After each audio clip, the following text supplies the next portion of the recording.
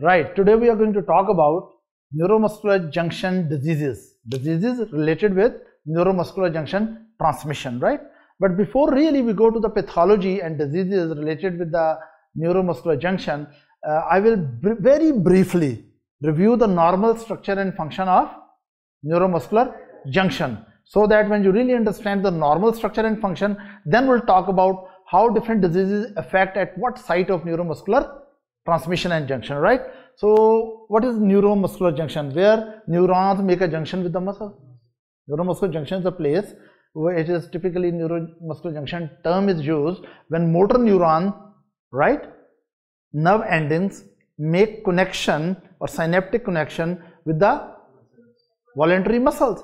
That is neuromuscular junction. So let's suppose here is your spinal cord, right, and of course these are your spinal cord section I'm showing you here, and here is, yes, alpha motor neuron, its cell body, and this neuron is coming out, and this is suppose nerve ending, right, which is supplying a muscle. And let me draw a muscle here, right, and here these are folds. Actually they are special synaptic folds at neuromuscular junction. This is nerve ending which is coming and controlling a myofiber, right? Now the meeting point where nerve ending, end of the nerve, motor nerve, and the place where it is connected with the muscle, this structure is called neuromuscular junction. So what is neuromuscular junction? It's a very specialized miniature structure where neurons influence the contraction of the muscle. Now, how it really happens? First of all, the components of neuromuscular junction. This is presynaptic component. Is that right? This nerve ending is presynaptic component, and this is postsynaptic component, right, from here to here, right, and this is the gap between them. This is called synaptic cleft, right? Now let's suppose this is my muscle fiber for my bicep, right, and this is the neuron coming. Now how this neuron controls? By releasing the neurotransmitter acetylcholine. So it means it must be having vesicles full of acetylcholine, right? So this is acetylcholine, this is suppose acetylcholine molecules, and this is a vesicle. Look, there's no fun in telling that there are choline transporters here from GIT in your diet, in your food.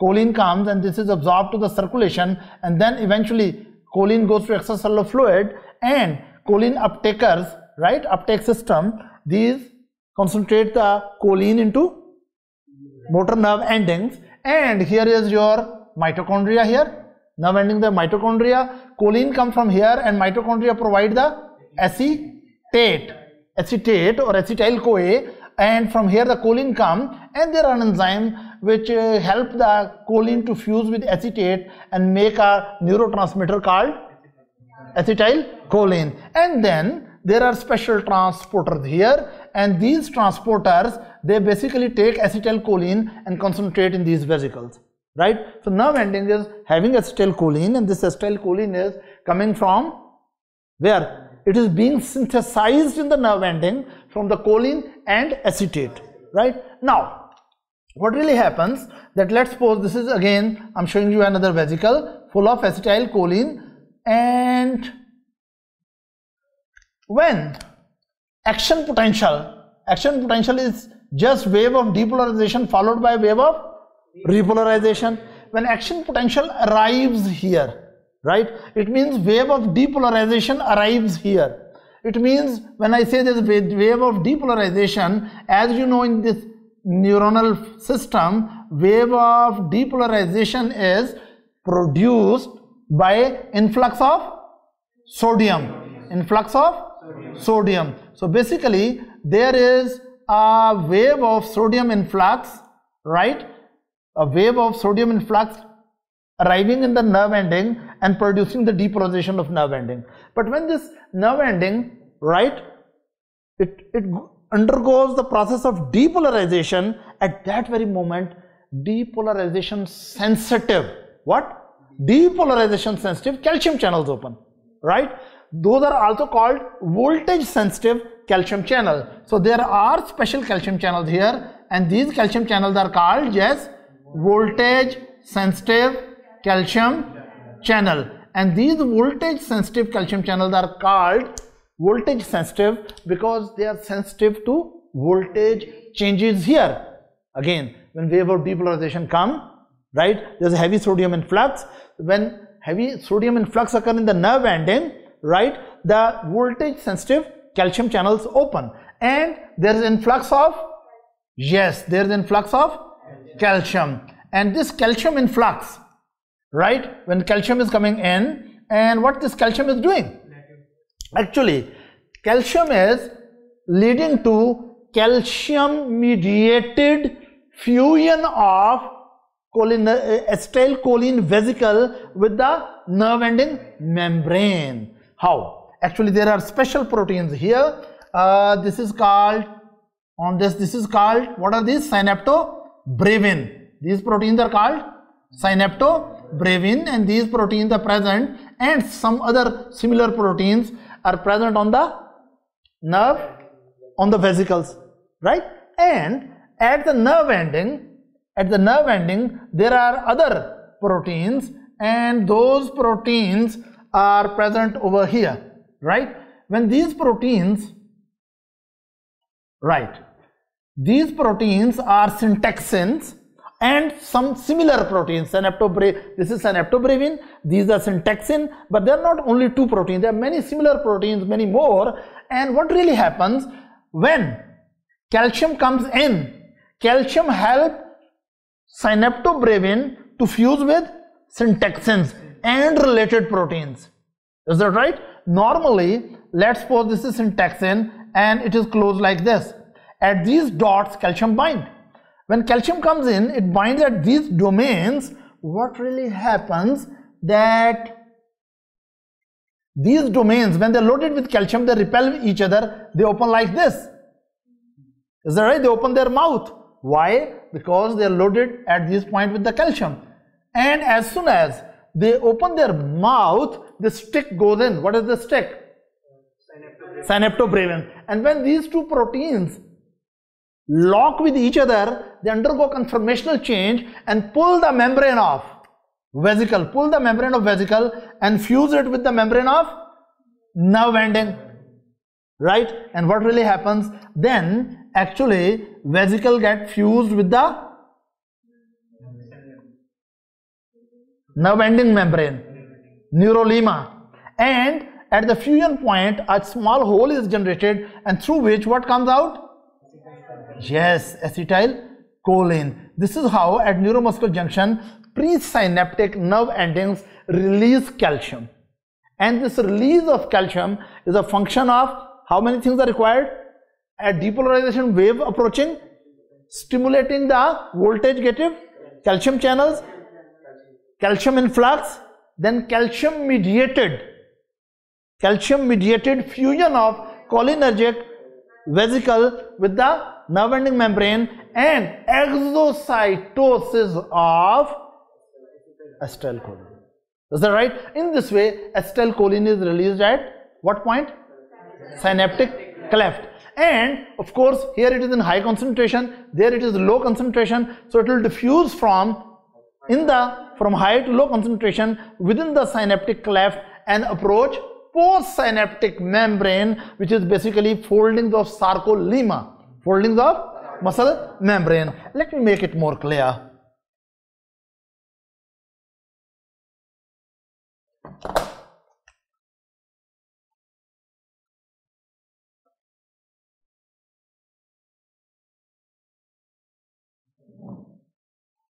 Now, these enfolding, right, these are the enfoldings of postsynaptic membrane at neuromuscular junction, and these points are called crest. These are called crest, right? And these crest, they are loaded with the receptors for acetylcholine, because so acetylcholine has to go and influence the behavior of postsynaptic membrane, because these electrical signals, right, arrive here, they release the chemical substance, and these chemical substance should bring electrical signals in the muscle membrane. So these are crest. Here there are, at the crest, there are special type of receptors, right? Let me draw one of the receptor, and this receptor is called cholinergic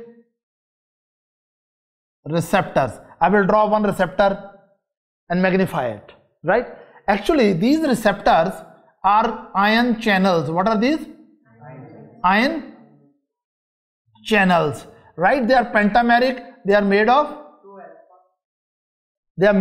5 subunits, and these 5 subunits at 2 points, there are 2 pockets, and acetylcholine binds over here. Acetylcholine bind here and acetylcholine will bind here. The moment acetylcholine bind with these acetylcholine receptors, right? These receptors can also be stimulated by nicotine. So they are called acetylcholine receptors. What type? Nicotinic type. What type? Nicotinic type. Because acetylcholine receptors are basically 2 types: muscarinic type, which can be stimulated by acetylcholine, and muscarinic. And acetylcholine receptors, other type is nicotinic type, which can be stimulated by acetylcholine as well as nicotine. So at the neuromuscular junction, there are specialized cholinergic receptors which are nicotinic type. Is that right?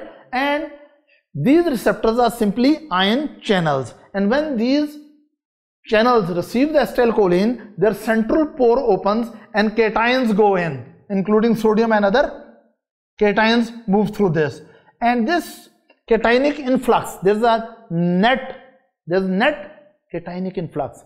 Positive charges move inside. When positive charges move inside, the resting membrane potential here become partially neutralized, because resting membrane potential is negative. Let's suppose it is minus 90 millivolt, we suppose. But when sodium comes in, right, it becomes less negative, maybe minus 50 or minus 40, and so forth.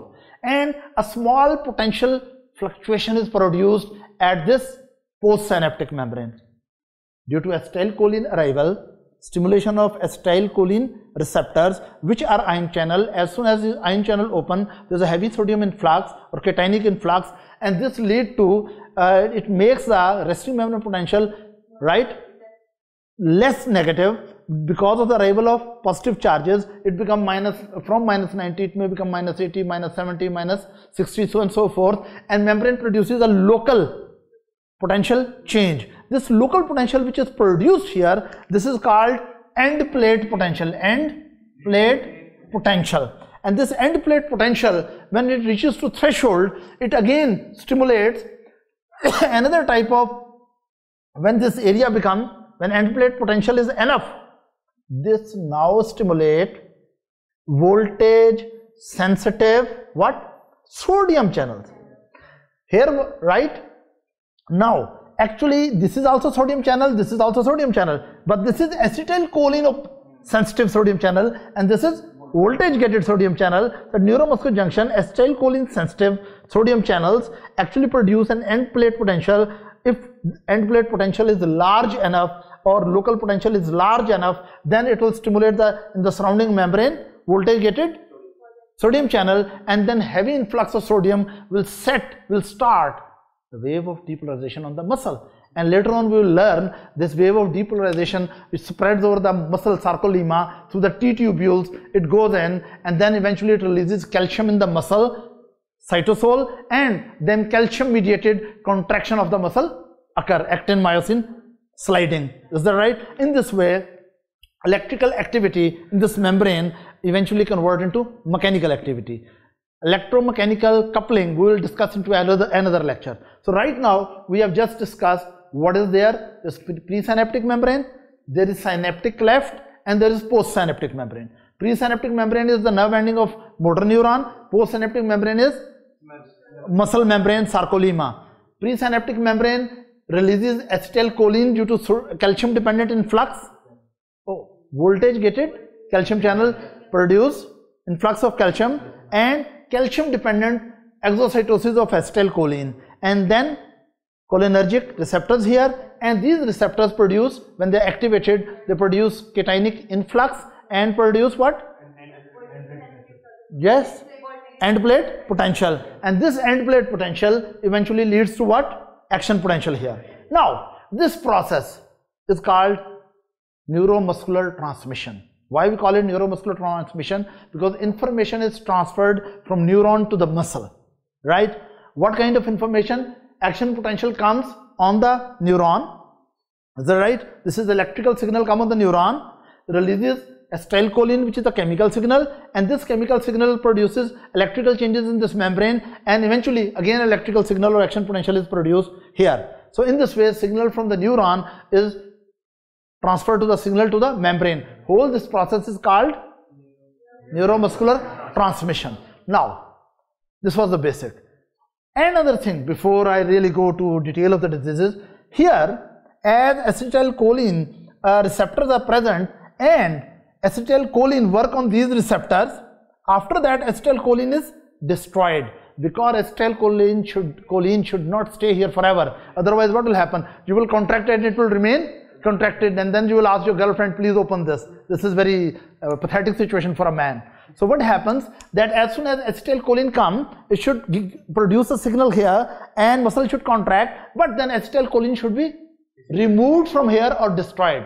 For this purpose, there are special enzymes here which destroy the acetylcholine, and these enzymes are called yes, these are called acetylcholinesterase.